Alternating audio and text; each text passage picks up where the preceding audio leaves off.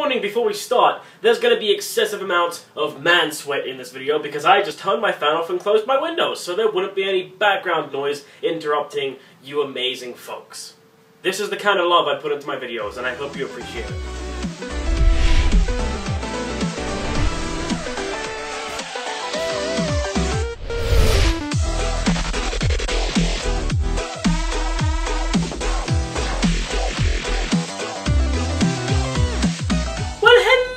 My darlings, how's it going? My name is Craig, and this is going to be my top 5 underrated equipped spell cards in the game of Yu-Gi-Oh! Right off the bat, I knew I had to have one certain card in this video. I knew my #1 choice, without a doubt. However, looking through every single equipped spell card in the game as extensively as I could, there are some really surprising choices that I managed to come up with, and hopefully you guys can find some new and cool, interesting stuff that you might run in some decks as fun little tech cards. But anyway, without further ado,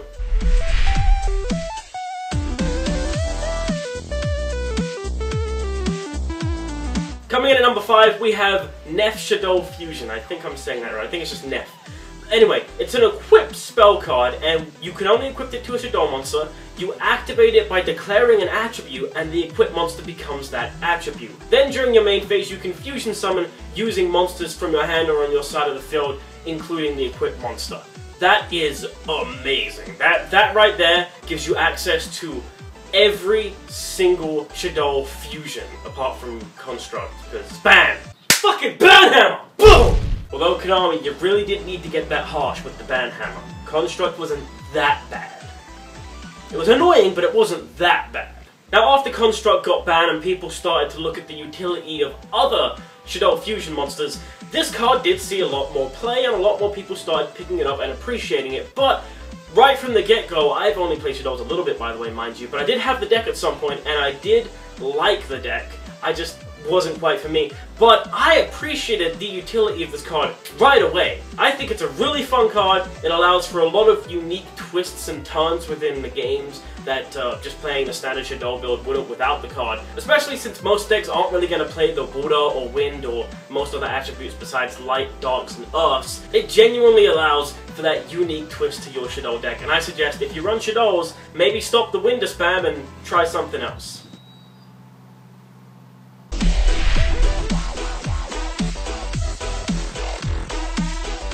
Coming in at number 4, we have Tokusho of Ghost Destroying. Basically, the artwork for this card, by the way, is really cool. It's like the little beads that Kaiku is carrying. I think it looks badass as hell. And it's basically a very basic equipped spell. And the equipped monster, whenever it deals battle damage to your opponent, you can target up to 2 monsters in their graveyard and banish their asses. Personally, when I look at equipped spells like this, I'm a huge player and fan of Bujins. I just think, Susanoo, Susanoo, Susanoo, oh my god! Imagine equipping this shit to Susanoo, your opponent has 3-4 monsters, they rely heavily on the graveyard, you just go, attack, attack, attack, attack, banish all yo shit! That would be fucking amazing. Outside of that, it might not be seen as being too great because you might as well play a Kaiku that has more utility because it stops your opponent from banishing shit. But for me, because I'm such a big Bujin player, just the fact that this card has amazing utility with Susanoo, right there clicks with me. This is my definite number 4, and I think if you play Bujins, give it a shot. It's a really fun card.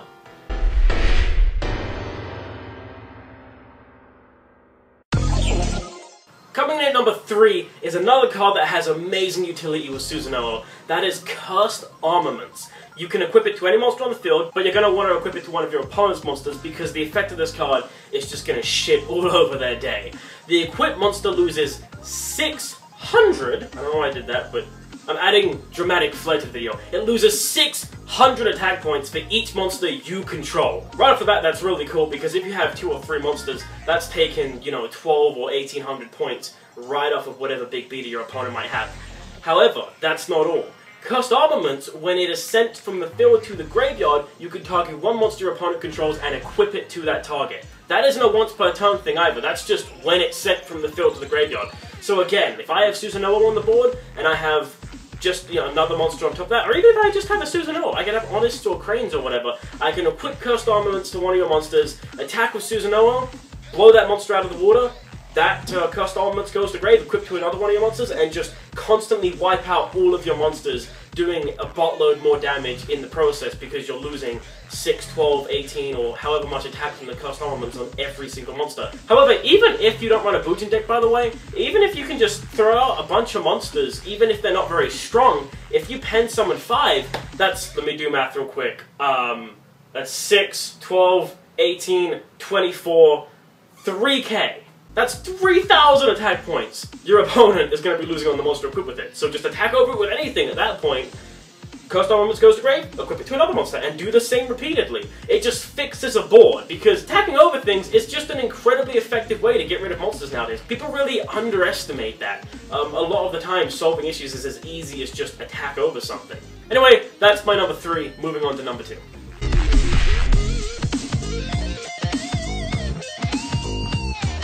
Coming in at number 2, we have Silverwing.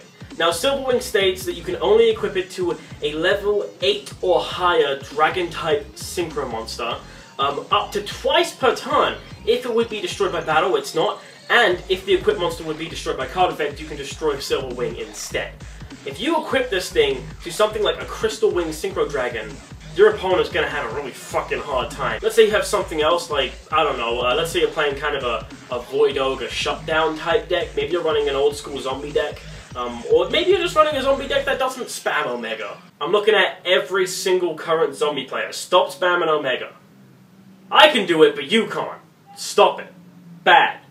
So if you're making a Void Ogre Dragon instead of spamming Omega, you can equip this to it, and hey presto! Right there you have protection. If someone tries to Raigeki to bait you, it won't work anymore. This is the underrated list right here. This is a card that I think has just been completely overlooked, never really played that much, and I think it needs to be given a shot. There's still a lot of great utility for it in today's game.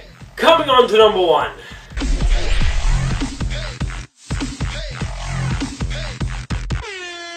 Fucking UA Power Jersey. How can it not be? This card is dumb, it needs to burn in hell, but I fucking love it. You know what? I'm gonna make love to it right now. Where is it? Where is it? I'm gonna go fuck this. I'm gonna have to pickle that up in a minute. I immediately regret this decision. In fact, I can see some empty sleeves. Some cards probably came up there. That sucks. UA Power Jersey, you can only equip it to a UA monster. It gains 1,000 attack and defense. If it inflicts battle damage to your opponent, that damage is doubled, and if it destroys an opponent's monster by battle, you can activate the effect of Power Jersey to get a second attack during that battle phase. The fuck? If you equip something like this to a Dreadnought Dunker, forget about it. Your opponent can't even quiver behind a set monster. It's just piercing damage, double piercing damage, blow up your shit with Dreadnought Dunker's effect, I get another attack, and if you have another set monster, well fuck me, that's basically game. More piercing damage, or if you don't, I just do regular damage, and I get to blow up another card because of Dreadnought Dunker's effect again. That's insane! This card is absolutely ridiculous, it never should have been released. It's not really going to make an impact on today's game because no one plays UAs but me. Which is weird, because when the deck got this kind of support to start... What set was this? Duelist Alliance? No, this was New Challengers. It was set after Duelist Alliance. When this came out in New Challengers, along with a couple other things, people were playing UAs everywhere. That's why I built the deck, because I thought it was the most broken thing in the world at the time. And then the deck just disappeared. No one played it. And I never forgot this fucking card, and I never will. It's absolutely ridiculous. Now, it does have a bad side, but it's not really much of a bad side. During your standby phase, the equipped monster is banished. But if you know how UAs play, that's just not going to happen. You're going to return the monster this is equipped to your hand from one of the defenders like an ace, or a goalkeeper, or a block backer. By the way, on top of every goddamn OP effect you just heard from this thing, if the equipped monster is returned to the hand, this can be added from your graveyard back to your hand. How the fuck is that fair? It's not. It's ridiculous. I will never forget this fucking card. I absolutely adore it. Anyway, that has been my top 5 underrated equipped spell cards in the game of Yu-Gi-Oh! Thanks for watching, hope you appreciate it. I really hope you appreciate what I do for you because I am dying. Fuck, it is hot in here. I'm gonna go turn my fan on and open my windows back up. If you like this video, please share it with your friends because I'm trying to expand my channel. I'm gonna try and introduce a lot more videos at a more consistent pace. thanks for watching, I really do appreciate it. If you have any thoughts or any equipped spells you think I missed out, please leave them in the comments below. Thank you so much for watching. I'll see you in my next video. Take care and duel on. That was close, right?